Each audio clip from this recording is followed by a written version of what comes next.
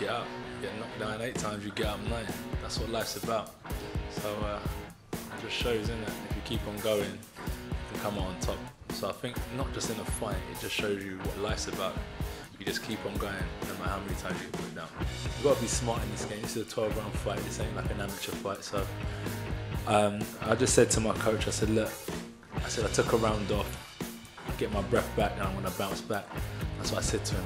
I got through the round, I said, you're in a bad place now. And now I'm going to bounce back. So it's about second win. So I tried to take him out. When I hurt someone, I know I can get them.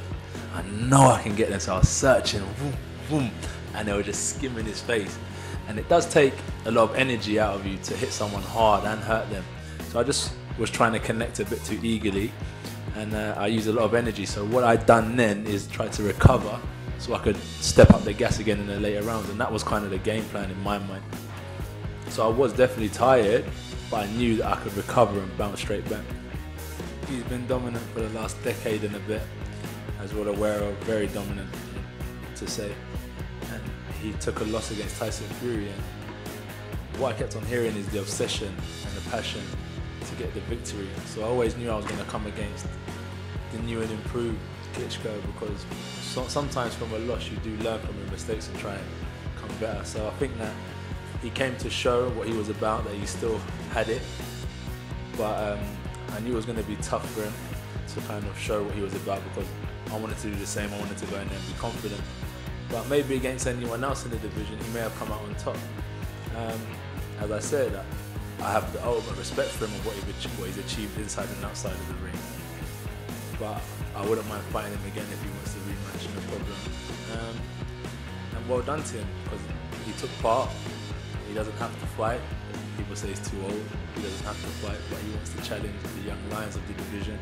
So big respect to Klitschko for that as well, because it takes 2 to tango. I'll fight. There's no problem. As long as Rob thinks he's good to go, I'll go. And that's how it's been. I'm not shy. I'm very chilled out about boxing. So if you would like to fight again, you can definitely do it again if Rob thinks it's the right decision. No problem.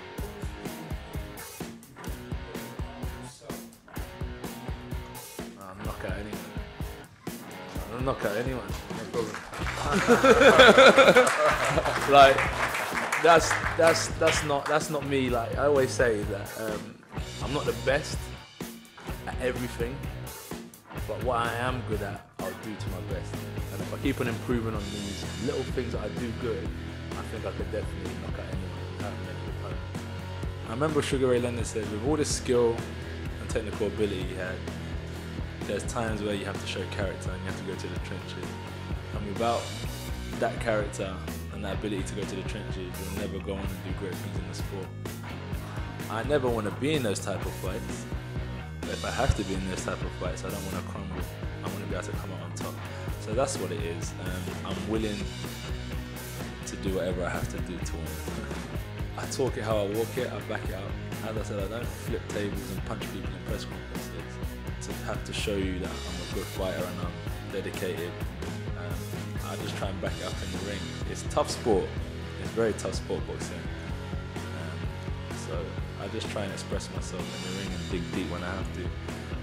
It would be nice to go out there and make fighters like average and outbox them and outclass them, but sometimes if it's not working, you've got to break them down, go into the later rounds, take a few shots, ride a few, analyse them, watch them break down, and then you start stepping up the gap and push on to get the victory.